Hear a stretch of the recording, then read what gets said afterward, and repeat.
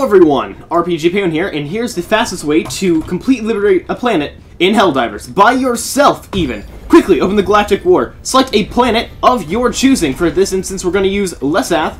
You go to the easiest difficulty, Trivial, select whatever mission you want. They're all the exact same on Trivial, on a certain planet.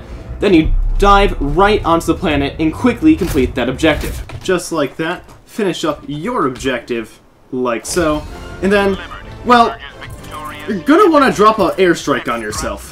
Why? Good question. This is because walking is so much farther than just exploding 5 times.